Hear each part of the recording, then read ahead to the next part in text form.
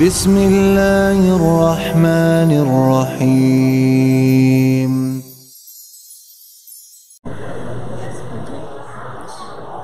الحمد لله والصلاة والسلام على رسول الله. Brothers and sisters, Assalamu alaikum wa rahmatullahi wa barakatuh. Welcome back. For those of you who are new, we are talking about the lives of the prophets. The series that we've been discussing is the detailed lives of the prophets from Adam alayhi salam. We've been talking about each prophet until now. We have reached the last part of the story of Prophet Musa alayhi salam. Prophet Musa alayhi salam, this is our part 7 of his story, and Insha'Allah tonight will be the last part of that story before we move on to the next prophets after him. Brothers and sisters in Islam, so in our last class, we spoke about Musa alayhi salam speaking to Allah in the mountain of Tur. And we said Tur has two meanings. It's either the name of the mountain or it can literally mean mountain. It is in Sinai. Sinai is a mountain or a place in Egypt. Right? And there's a bit of controversy on that. Nobody really knows exactly where this mountain is, even though there are claims. But I advise you, do not believe any of the claims. We don't know exactly where, but most likely in Sinai, only because it's kind of mentioned in the Quran, but in a different context. So the ulama mentioned Sinai as probably being the place where Musa alayhi salam spoke to Allah in the mountains of Egypt, close to Palestine. And we also spoke about the children of Israel worshipping the calf. It wasn't a big cow, it was a small cow. And we mentioned that this was inherited from the beliefs of the Coptics in Egypt, the Copts, the Pharaoh kingdom. They used to worship a calf. They worshipped many gods, one of them was a calf.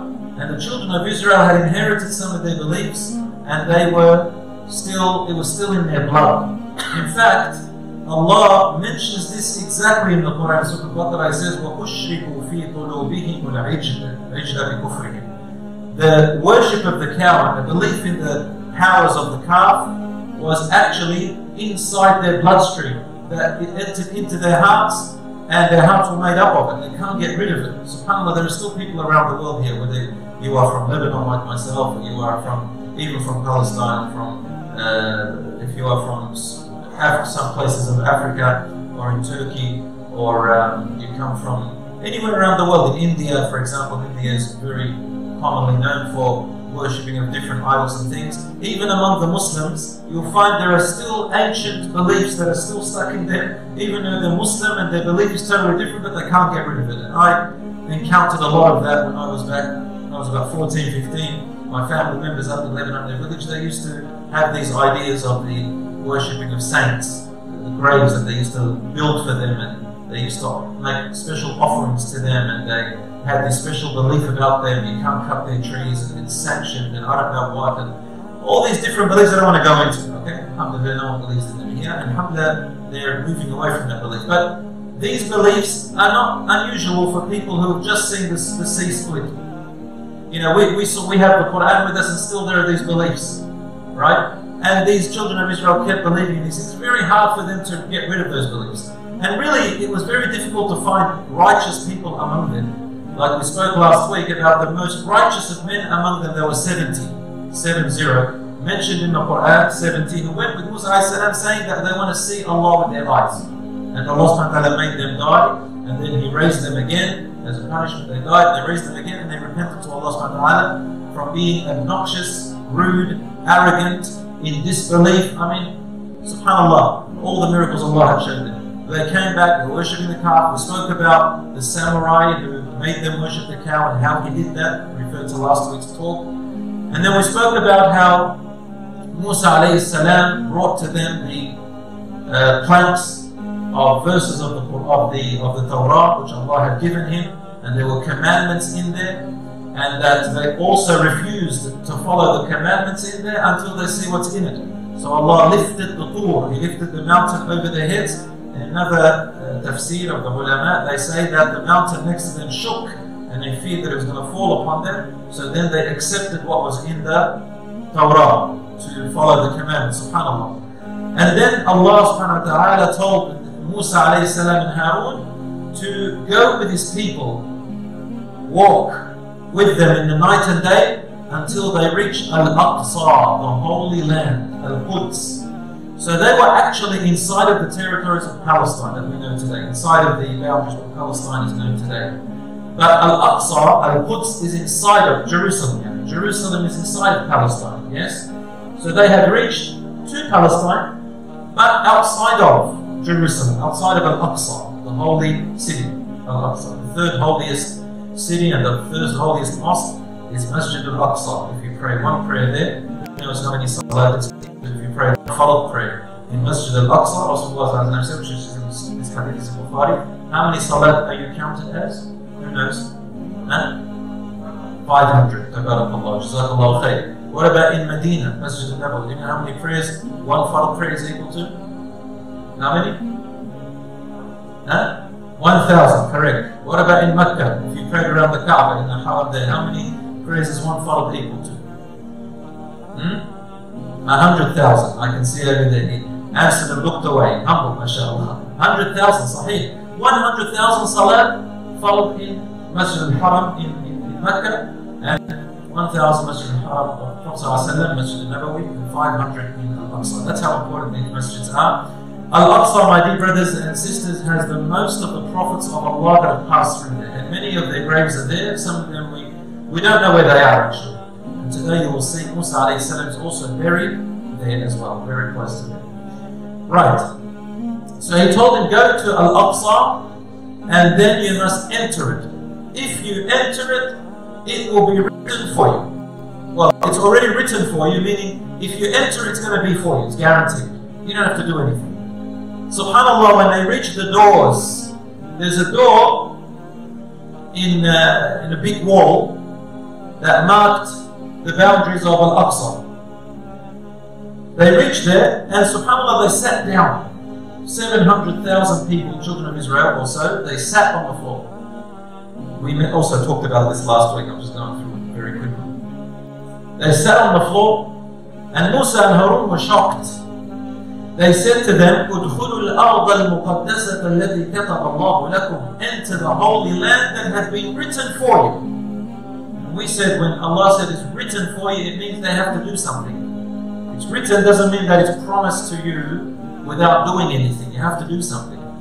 If you do it, then you'll be written. And you understand the verse later on, they said, no, there are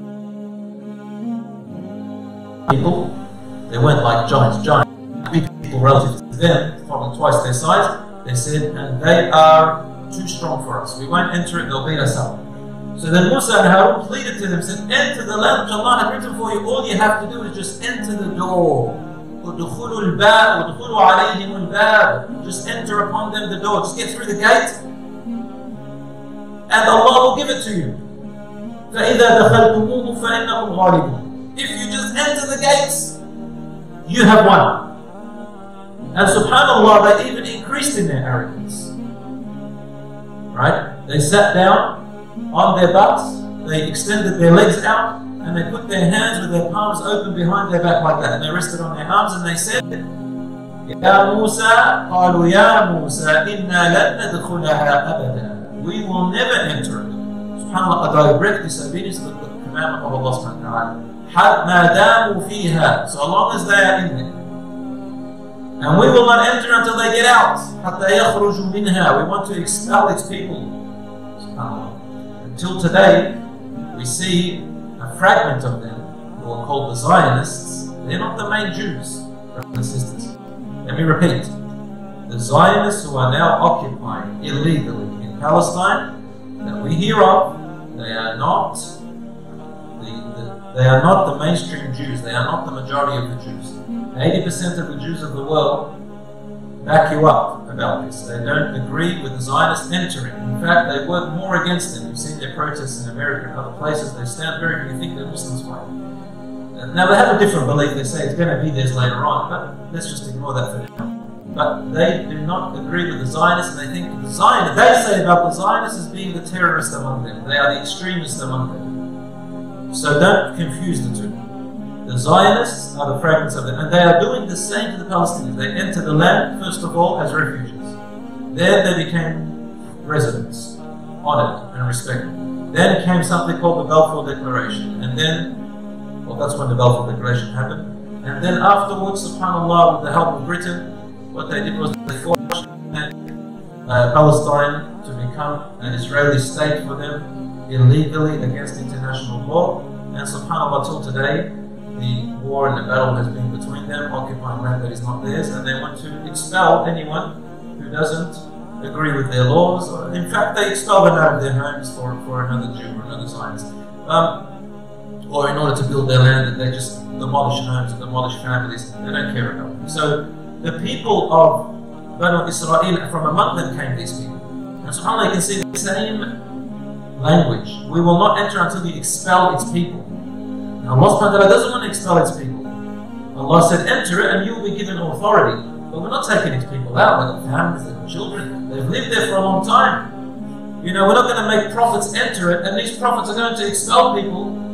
The prophets were not sent to divide people and to cause racism and to cause disunity between people, and that's exactly what Musa did by saving the children of Israel from who? From Pharaoh. And what did Pharaoh do? He divided the people in this hierarchy. And what are the children of Israel doing now? They're repeating the same thing that Pharaoh did to them. SubhanAllah, today the Zionists are doing the same thing that Pharaoh did and the same thing that Hitler did to them. They're doing it to the Palestinians, SubhanAllah. At school, as a teacher, we always learn about bullying. And one of the studies they tell us, when a bully bullies, right, it's because that bully has been bullied. Something about our psychology. We want to bully the people because we've been bullied. We feel like the world owes us something. So this is a mental problem. This is something that can turn into evil. And our Prophet Muhammad ﷺ, he came to unite the people and say to them, do away with racism and nationalism. And I place it under my foot today. It is like a stinking carcass. You are all brothers and sisters in Islam. And those who are not Muslim, they are dhummis. Dhummis means they are a trust with the Muslims, those who are not at war with you. Can't harm them either, non-Muslims, who are living in peace with you. Brothers and sisters in Islam, obviously the word dhummi has more to it, but that's another topic. But let's go on.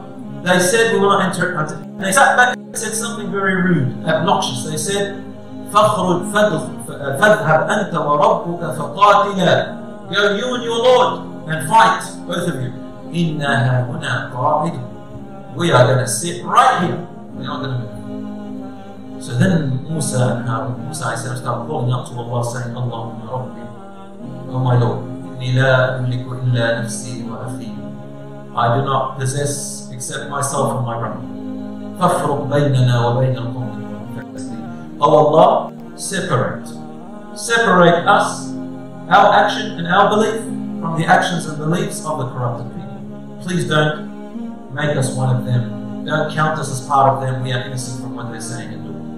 And so Allah sent down the verse. He said, قَالَ فَإِنَّهَا مُحَرَّمَةٌ عليهم 40 سنة يتيمون في الأرض فلا تأس على القوم الفاسقين. Allah said, and therefore as a result, as a punishment for them, they are going to be lost in the land that they are in for 40 years. They will not be able to get out and they don't know where they are.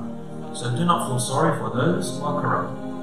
As a result, the children of Israel were lost in this land called, till today the historians call it Ardul-Tih, the land of lost, just in Palestine, outside of Al-Aqsa, somewhere there. Allah SWT did not leave them alone. He still gave them mercy. And that's the mercy of Allah subhanahu. A murderer murders and still goes out and drinks from Allah's rain. A rapist rapes and still eats from the produce that Allah has given. Is that correct? That's the rahmah of Allah subhanahu. And Rasulullah said that Allah said, and if it wasn't for the righteous people who make things right that still exist on earth, And if it wasn't for the animals and the creatures who need the water and the food, Allah would have not given any of it to anyone else, to the evil people. But because of the righteous and because of the animals and the creatures, Allah SWT still gives even to the evil people. Because He's not going to deny them at the expense of denying the righteous and the animals. That's the Prophet ﷺ said this. But anyway, the children of Israel, Allah SWT, what He did for them was this. There was a big rock, big, and He said to Musa AS, اضرب بعصاك الحجر, with your staff, hit the rock. فانفجرت منه 12 عينا. From this rock, 12 fountains came out. Okay? 12 fountains. Each fountain for each bloodline of those children of Israel. There were 12 bloodlines, 12 family trees. They go all the way to Yaqub alayhi salam. Yaqub is also called Israel. And they came from 12 forefathers. Each fountain was for a tribe. 700,000 of them were from 12 tribes. They're called Asbab. 12 Asbab. And the rock, it will only work when you put it on the floor. The fountain will come out. When you carry it on the camel or the horse or whatever, it won't work. Right? And if anybody stole the rock, it won't work. It has to be among them, among the people, and you'll work. This is a miracle of Allah SWT to create fairness between them. Not only that, He continued to send down upon them this thing from the clouds, a special thing. And they used to find it on trees and on other places, and they used to extract it and make almost anything they want out of it. It made all sorts of things like bread and dough, and it made other types of nutrients which they used to make in different types of food. One day, they got sick of it and they said, Ya Musa, call your Lord so that He can, send upon us grazing land. We want to graze land, we want to plow, we want to dig, we want to farm, and we want things like onions and garlic. Allah. Musa AS said to them, what's wrong with you people? You want to exchange that which is good that Allah has given you to that which is worse? SubhanAllah. That is the state. This is a lesson over here. When we want something thinking it's good for us, when in actual fact it's not good for you. And this is why a person must be patient with the decree of Allah SWT. Allah will not bring upon you something when you ask Him that's bad for you. But Allah says, وَخُلِقَ الْإِنسَانُ مِنْ عَجَلٍ. Man was created to hastening. To hastening. And now with social media, the technology of our phones and social media today, I fear for the younger people, just on a little bit of a tangent here, they've become even less concentrating and less patient. Why? Because they're always scrolling. Get used to fragmenting your attention. Every day we're fragmenting, looking up, looking back down. When you keep doing that, you get into the habit of losing concentration. You can't concentrate for a long time. Right? And what happens is that when your focus is, like they say now, studies have shown, fish have an attention span of 7 seconds. And some children now have an attention span of less than a fish because of social media. So, the point is that I'm trying to say, Allah subhanahu wa ta'ala, He advises us to be patient. And some people they say, what's this patience? What's this patience? Now, you've got to be patient. The world is not built on hastening. Use your brain, ask Allah subhanahu wa ta'ala and work through it. Let the boat sail with you and rely on Allah subhanahu wa ta'ala and do what you can. Everything has treasures in it. Anyway, the children of Israel could not understand this. Ya Musa, do this, do that, do this, do that. So Allah subhanahu wa ta'ala sent upon them onions and garlic. They had something more nutritious. Now they want onions. All the onions and garlics are quite nutritious. But what Allah sent upon them was even more. It took care of everything. But no. They wanted, and whenever they asked for things, they always asked to make life harder on them. Now they've got to plow, they've got to hurt their backs. Their lifespan is going to be shorter. They're not going to live longer because they're tired and they're wearing out their bodies. Allah first of all sent them as luxuries, as kings, but now they want to plow and wear out their bodies. SubhanAllah, how bad it is. My brothers and sisters in Islam, happiness is not the goal of life. There is no happiness in life. There is no happiness in life. Life is not paradise. If this was paradise, I wouldn't believe in God. Why? Because Allah SWT created paradise. He will not create a cruel world for you. This is a testing ground. And you will never be fully happy here. Nor will sadness last forever, nor will happiness last forever. But I'll tell you what lasts forever. Your belief in Allah and your connection with your Creator, aiming for the hereafter. And number two, contentment. Learn that word. To be content. The difference between happiness and content. Whatever Allah has given you, are content with. Don't sit there comparing yourself to those who've got better. Don't sit there comparing yourself to everyone else and thinking that you're missing out. This is what causes depression, anxiety, stress, especially on social media. We see people showing their highlights of their life, and we think that we're missing out. But really, it's fake highlights. You know, the best moments of your life you captured 33 seconds, and everybody sees a million of people, and you think that they're living the beautiful life, and you're missing out. You're being betrayed. It causes depression, causes anxiety, causes stress. Allah SWT tells you, look at those who are less fortunate than you, so that you do not forget about the fortunes that you do have.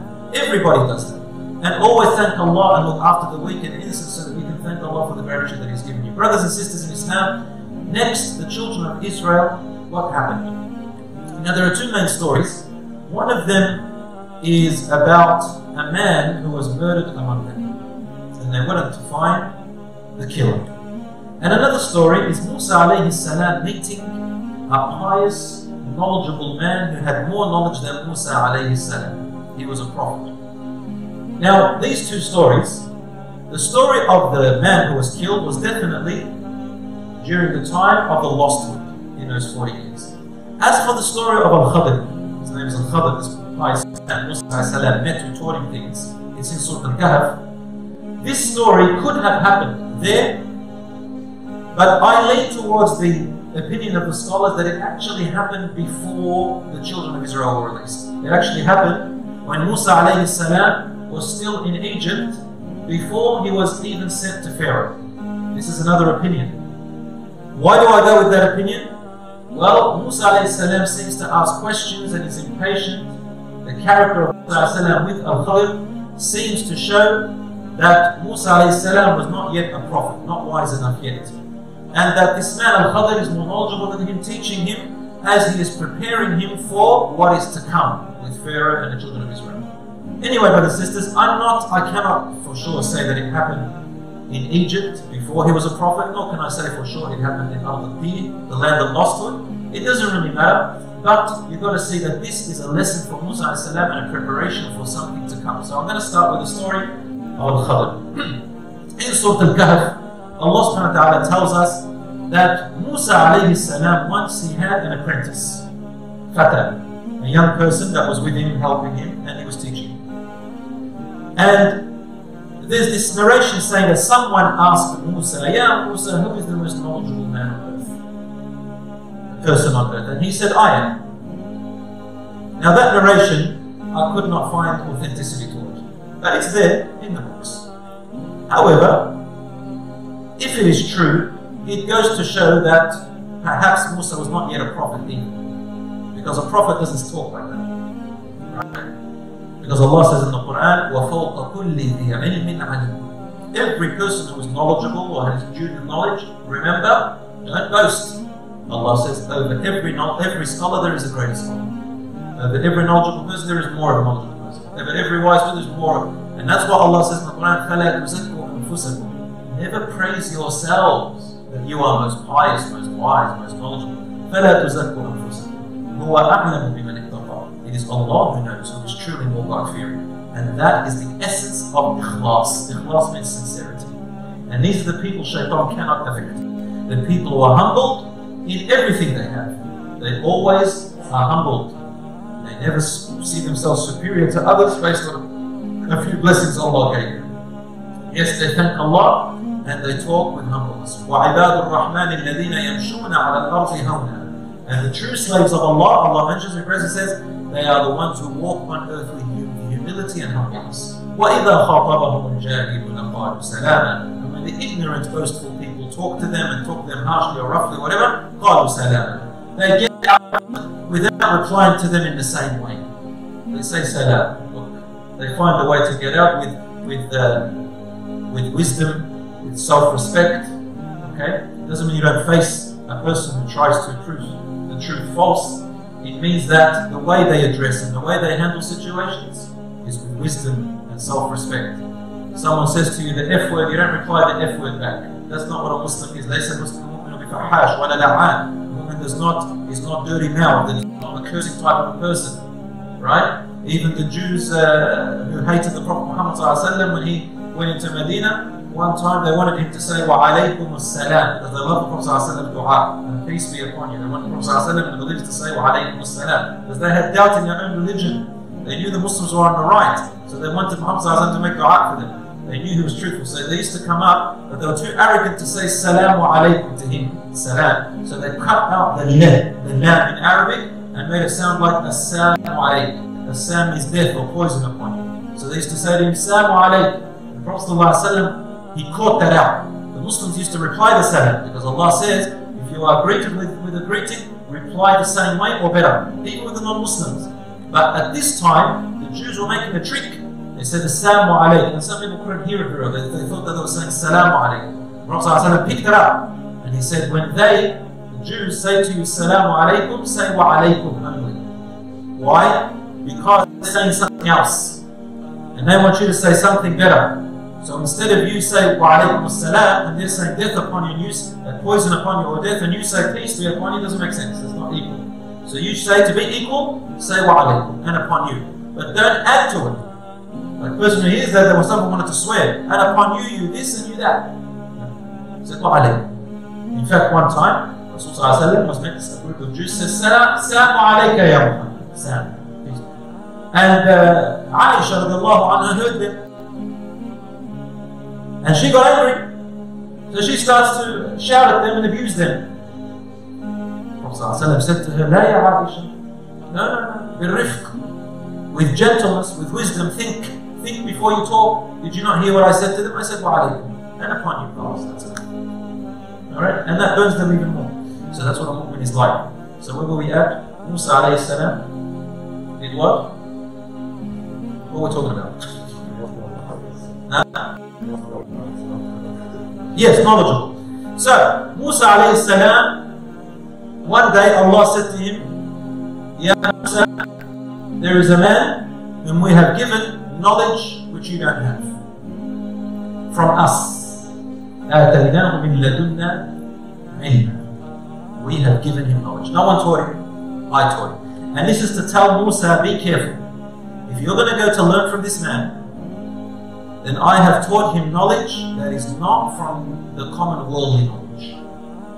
You cannot, for example, if it was today, you can't say science cannot explain it, physics cannot explain it, common sense cannot explain it. It's knowledge beyond the knowledge of anyone, any human being, any common sense. It's beyond it. Yani, I'll give you a very brief example so that you can understand that logically what I mean.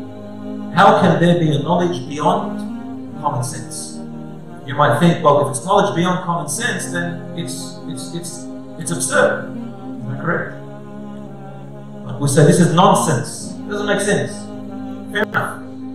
But if you believe in Allah, the creator of the universe, then there is knowledge that to us may seem nonsense because we cannot comprehend it, so we call it nonsense. But a wise person goes deeper and knows if it comes from Allah, it is not nonsense. It's beyond our sense. And just to give you a very good example, the black hole. Have you ever heard of the black hole? Have you ever heard of the black hole? The black hole in the universe, till today, scientists are unable to explain its existence. It exists, but they say, and even some scientists didn't want to believe in it when it first came out. They were hesitant. Why? They said the black hole defies every law of physics that science knows. It's completely against the physical world. It's completely against every science, every physics. It cannot be explained. How?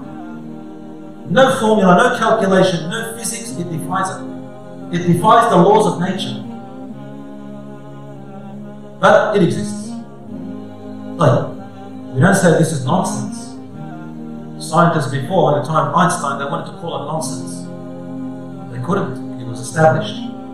But now Allah is telling Musa alayhi salam, we have given this man knowledge from us. Meaning, you will never be able to comprehend it, so don't even bother. But I want you to meet him to teach you something else to be written. your children of Israel, these people that you're going to go to later on, they're going to be people who are going to be in the same way that you are going to be to this man. See how knowledgeable you are, Musa? And how they are very ignorant? I'm going to show you so that you can be prepared for these people. So you can have, you can feel and understand what the level of intelligence your people have. And that's subhanAllah the wisdom of da'wah, of a da'i or a teacher or a prophet. What happens? You've got to be able to understand your people's mentality. Your children, you've got to be able to put yourself in their shoes. Right? Get too emotional on them. You've got to take it step by step. They don't understand what you understand. So Allah wanted to prepare Musa AS for this by meeting a man who is way beyond the knowledge of this world, and Musa is going to be to this man the way the children of Israel are going to be to who? To Musa. You understand? So Musa AS became enthusiastic. He has to go. He loves knowledge, right? He wants to learn. What is this knowledge? So Allah said to him, you will find him at where the fish will wake up and become alive, and it will swim in the sea. It will swim in the sea. At the meeting of the sea and the land. There was some sea meeting and land. There are different opinions today where it is, but it's somewhere outside of Palestine. Probably the Tigris River, I think, maybe something else. But the point is, Musa AS, he took his apprentice and went there. When they got there, right, Musa AS and his apprentice, they were fishing and they caught a fish, and then they put the fish in the basket so that they can eat it later on their journey. As they kept walking along, Musa AS sat to rest. He took a nap and his apprentice went to fish again. As he's fishing, he noticed the basket or the bucket moved, and the fish jumped out of it and swam into the ocean. And he was amazed by what he saw. He wanted to tell Musa, but Musa AS was asleep. So then he waited, and afterwards Musa AS woke up and the apprentice forgot to tell Musa AS about the fish. So they walked. After a distance, Musa AS said, okay, bring us our lunch. لَقَدْ لَقِينَا. Now, غَدَاء doesn't literally mean lunch. غَدَاء in the Arabic language, just an Arabic lesson for you. It's actually the morning, when the sun, at the zenith of the sun, just before the afternoon. Al-Ghada was actually when the sun had risen halfway between top and halfway between sunrise. It's Ghada, so it's actually breakfast.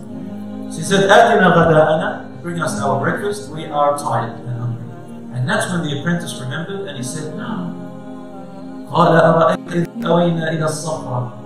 you remember when we sat at the rock over there? Huh? He said, I saw the I forgot to tell you about the fish. And he swam into the ocean. Amazing about the story. And Musa AS got so excited, he says, that was what we were after. Allah yahdi, what did you tell us? They started to follow backwards their trail. And there is a little hint of a lesson here for us. If you are lost in anything, you're lost in your way, walking, you're lost in finding something, you're lost in your memory, you're lost in your guidance, your understanding, what do? Go backwards. Go backwards step by step. Where did you tread? Go back and revise it. Even at school, you don't know your math work, or maybe you're too much ahead. Go back and learn the formulas beforehand. Where did you go wrong? Then slowly get back up. So this is a lesson in life, that when you are lost, go back and follow your trails. Musa AS went back on his trails, following their footsteps. When they reached that destiny, Allah says, فَوَجَدَ عَبْدًا مِنْ عِبَادِنَا. They found a slave among our slaves. Now, I need to make a point here. Whenever Allah SWT mentions a specific person and says عَبْدًا مِنْ عِبَادِنَا or عَبْدَنَا, and specifically one person saying our slave, it generally means that he is a prophet. What does it mean? He is a prophet. Allah only calls His prophets in the Quran in singular, or if they're in duals, or in threes, but referring to the prophets, it'd say Abdana. Okay? Abdana. So he says, Abdan min ibadihi. And the majority of scholars agree that this man's name was Khadr, which means greenery, and he was a prophet. He was a prophet, not just a righteous man. Without going into too much detail, this is the opinion I lean to. The majority of scholars agree that he is a Nabi. Majority. Even Taymiyyah and Qayyim, the great scholars, if you know about them, and even the great scholars of today, he is a Nabi. So did the other previous scholars of the madhabs. He was a Nabi, a prophet. He comes up to him and says, can I learn from you what you have been taught of righteousness and guidance? What does this man say to him, Al-Khadr? He says to him immediately, without any introduction. He doesn't ask him what your name is. He doesn't introduce himself. Musa AS doesn't introduce himself. He just says, can I learn from what you have been taught? Why? This again shows you they're both, and Musa AS maybe is a prophet, or maybe close to being a prophet, or maybe at the start of being a prophet. He knows that Allah will not tell him something that is that is wrong. So immediately he knew that this man is a prophet, or he's a knowledgeable man being Bible. It doesn't need introduction. He says, can you teach me from what you have been taught of guidance? And then Al-Khadr replies, إِنَّكَ لَن تَسْتَطِيعَ مَعِيَ صَبْرًا. You are not going to be able to be patient. You can't handle it. You know that saying that we all know, you can't handle the truth. Give me the truth. You can't handle the truth. And this is exactly what happened between Musa and Khadr. You can't handle the truth. You can't handle, you can't be able to handle it. Musa AS looks and says, what's an unusual answer? He says, قَالَ سَتَجِدُنِي إِنشَاءَ صَابِرًا. By the will of Allah, you will find me patient. He says, Insha'Allah. And he says, you will not be able. Musa says, Insha'Allah, I will. So he's doubting himself.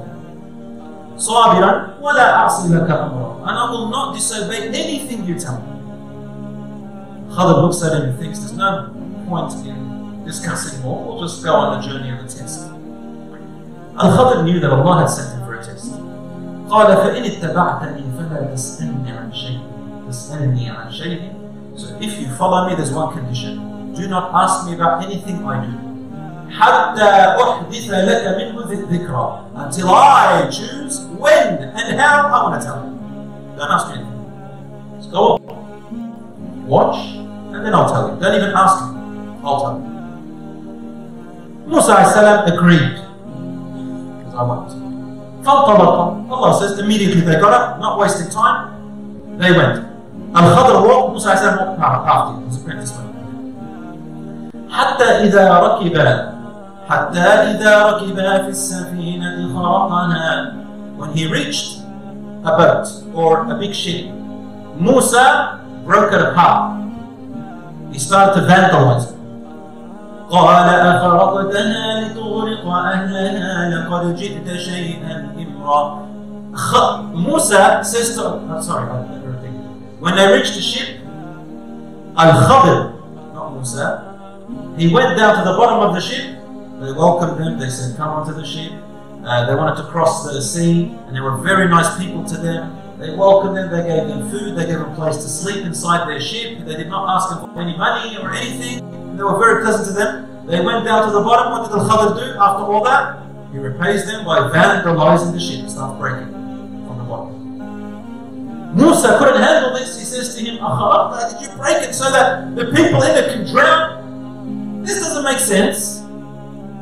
And Imran, you have brought something that's not right. It's not right. It's not morally right. Al-Khadr replied, answer. قال ألم أقل إنك لن تستطيع معي صبرا. Did I not say before that you will not be able to handle what I do? You're not going to be able to be patient enough. Now here Al-Khadr is saying it lightly. Musa AS remembers it. Please do not hold me accountable for what I've just forgotten. I forgot. Not only that, he says, please don't do my head in about it. Just don't give me a lecture. Just I understand, I know what I did wrong. Please don't talk to me more than that. I already feel embarrassed. Don't lecture me about it, don't do my head in about it, don't make me carry more of a burden. Please. Just let me go, don't rub it in. Al-Khadr goes, okay. And then they reached another place. Allah says, حَتَّى إِذَا لَقِيَا غُلَامًا فَقَتَلَهُ. When they met a young boy, probably at the age of 10 or 11, Al-Khadr walks up to him and kills him. No questions asked. Musa AS sees, okay, the sheep, alright. Killing an innocent boy, that's even worse. أَقْتَلْتَ نَفْسًا بِغَيْرِ نَفْسٍ لَقَدْ جِئْتَ شَيْئًا نُكْرًا. He goes, you've killed an innocent soul. He didn't do anything. He had brought something outrageous. Now, Al-Khadr is also now, he gets a bit more firmer when he says, he goes, أَلَمْ أَقُلْ لَكَ. And he adds a word laka, which means, okay, now you're going too far. I'm going to remind you one more time. Didn't I tell you that you will not be able to be patient with what I'm doing? Musa AS is so embarrassed at this point. He can't ask him to forgive him. He can't ask him to give him another chance. He just goes straight to the point. He goes, if I ask you one more time, don't walk with me anymore. I'll just turn my back and go walking. Allah said, I don't deserve to learn from you.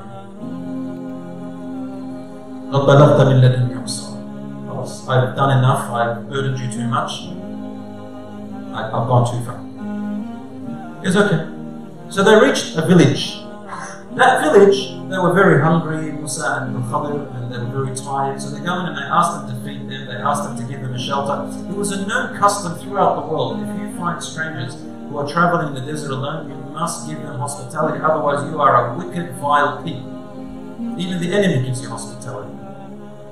Instead, they abuse them, they rebuke them, they kick them out, they hit them, and they threw them out.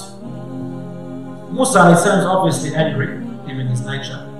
As they were walking out, they see a wall that's about to collapse, and the people are trying to rebuild it. So Al-Khadr runs to the wall and he helps them rebuild the wall. After he rebuilds it, he walks away. Musa AS looks at him and he says, I mean, alright, he helped them with the wall. Could have asked them to just give us something, a repayment for helping them, for our labor. He didn't ask anything wrong. You know, you help someone who's been cruel to you. He didn't tell Khadr you did something wrong. He didn't tell him like the sheep or like the boy. Now this was a right. Musa's talking absolute right. I mean, we're tired, they're supposed to give us hospitality. Alright, we went and helped them. They were hungry, you know, we need shelter. At least, you know, tell them to pay us for our work. Al-Khadr said, okay, that's it. We depart. No more. You're not patient. Musa AS gets very upset with himself. Al-Khadr said to him, but before you go, however, I will tell you the interpretation of what you could not be patient with. See how he's always repeating patience? Preparing him for speech. He said, أَمَّا السَّفِينَةِ. As for the ship, and I'll just say it in English, it belonged to a family who was poor, and the only place of income they had was the sea, delivering goods, fishing in the sea. They had no other income. If they didn't have their ship, they will die of hunger, in other words. Okay, so why break their ship? He said, the route that they're going by, they take routes, yeah? Routes, route. I'm going to say route, the Aussie way, it just sounds bad. Is that right? You say route, American. So people watching, if I say the Aussie way, they're going to say, what's your share abilities. You're swearing? So I'll just say route. On his way, the ship takes different routes. Now, he said, on one of their routes, there was a tyrant king. And every good-looking ship, it was taking it by force of its owners. And we feared that they will lose their livelihood. So I wanted to break it apart so that if they go past that ship, that man or that king, when they go past it, the king will leave their ship alone and won't take it. Now that information Musa would have never known. Only Allah knows it. And so I did that. As for the boy, this is a tricky one. And until today we still can't understand it. It's a knowledge of Allah. But here it is. He said the boy, his parents were good. And Allah knew that that boy was going to grow up to be a tyrant and force or try to force his parents into disbelief and evil actions. So your Lord, not me, your Lord, wanted to exchange those parents with a righteous child. And a better one for him. So he took that boy before that. So in other words, this is now in brackets. And this is what some of us will say. He took that boy out of mercy. So that the boy will not grow up to be a tyrant. And for the parents not to suffer from his tyranny. And instead Allah rewarded them with a better child. Now, Allah does not talk to us any more than that. He doesn't tell us the context, the background, why them, why not others. But obviously there's something special within the infinite knowledge of Allah. Have you ever heard of Qadr? Qadr? A Muslim cannot be a Muslim until he believes in 6 things. Allah, His angels, His books, His messengers, the hereafter, right? The hereafter, Jannah and Jahannam, and the life after death, and Qadar. Qadar means that Allah SWT has made things into destiny, and in His knowledge of the unseen, things happen beyond our control, and their knowledge is completely only known to Allah, who will be able to. But we accept it. That's a test. Allah wanted to take that boy for a reason, so we should not be asking more questions. But why? It's unfair. Don't you know Allah is fair? Isn't He Al-Adl? That's enough. Don't you know Allah is the most merciful? That's enough for us to know. He will not do something unless there is a wise and infinite wisdom behind it that we cannot comprehend. Musa accepted. Then came the people of the village. He said, that wall belonged to 2 young boys, and they were orphans. Now listen carefully. These orphans, Allah wanted to look after them. Okay, so why'd you build the wall? Under the wall, there was a treasure for them. And you saw how tyrant these people were. I feared, your Lord, not your Lord, sorry, your Lord wanted to hide the treasure. If those people saw the treasure, they were going to take that treasure from the orphans and leave the orphans without anything to look after themselves with. Now here is an important part of the verse. He said, وَكَانَ أَبُوهُمَا صَالِحًا. And their father was a righteous man. In the hadith, their father was not their direct father, nor their grandfather, nor their great-grandfather, nor their great-great-grandfather. It was their 7th great-grandfather. 7 generations ago, they had a righteous father. Which meant, all the children of that grandfather that came afterwards, 7 generations, were all righteous. Look how Allah subhanahu wa ta'ala looked after the 7th generation of that great-great-great-great-great-great-great-grandfather. Then He raised the great-great-great-great-great-grandchildren. The effect of the work of the 7th great-grandfather kept going to the 7th generation. And the benefit continued, the blessings of Allah.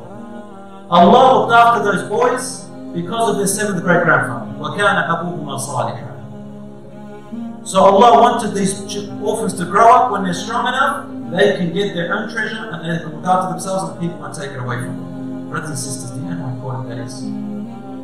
Rasulullah ﷺ said, إِذَا مَاتَ ابْنُ آدَمَ انْقَطَعَ عَمَلُهُ إِلَّا مِنْ ثَلَاثٍ. When the son of Adam dies, all of his or her actions are no longer counted. He can't pray anymore, he can't fast anymore, is that correct? إِلَّا مِنْ ثَلَاثٍ. It said three things. They continue for the dead person.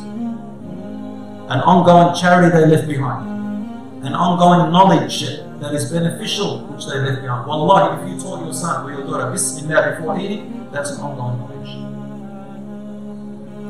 You walked with your daughter and you saw a homeless man and you bought sushi for that homeless man. Your daughter learned generosity and looking after the poor from that. You died and your daughter learned and taught her children. That's an ongoing sadaqah and knowledge. See how simple it is? Wallahi, if you taught your children to enter the toilet because of the sunnah, that's an ongoing knowledge. The toilet. Can you imagine that?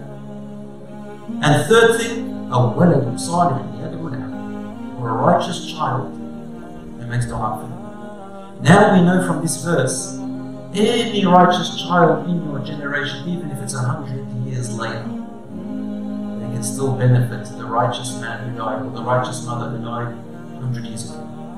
So my brothers and sisters, we leave a legacy behind, not wealth, not fortune, not something like that, not some, whatever. We leave behind us the legacy of values and righteousness in our children. Allah. And look how Allah only gave it to the children. Even the dua of a righteous person cannot benefit more than the child to their parents and the parents to their children. Why? Because the seventh great-grandfather, this is his work. So his work continues. So the best dua for you is your work, which you left behind. Different between somebody living on social media or emails something terrible which their friends and everybody starts using, such as billah, haram pictures, backbiting, leaving behind some kind of gossip that people keep reading. How is that going to benefit my brother or sister? Be careful. Whoever starts a good deed, you will have the reward of that good deed and the reward, a copy of the reward of everyone else who copies you in that good deed. And if you start off a bad deed, you will have the sin of that bad deed and the sin of everyone who, and the copy of the sin of everyone who copies you in that bad deed. Now, this is what the verse teaches us. And so Al-Khadr said to Musa, ذَلِكَ تَأْوِيلُ مَا لَمْ تَسْتَعْ عَلَيْهِ صَبْرًا. This is the interpretation of the things which he could not be patient with Musa. Musa AS learned a big lesson. And so he was prepared for his people. I'm sorry, it's not the end of the story of Musa. We've still got the cow that we want to talk about, and Musa AS' death, followed by the second prophet who was called Joshua, and the entrance into Palestine, and then Dawood alayhi salam and Sulaiman. That Insha'Allah next week. We'll finish it here Insha'Allah ta'ala. And next week we'll have part 8 of Musa alayhi salam, and whatever comes after it, please come at the same time between Maghrib and Isha, approximately 8 o'clock. جزاكم الله خيرا وصلى الله على نبينا محمد وعلى اله وصحبه اجمعين. السلام عليكم.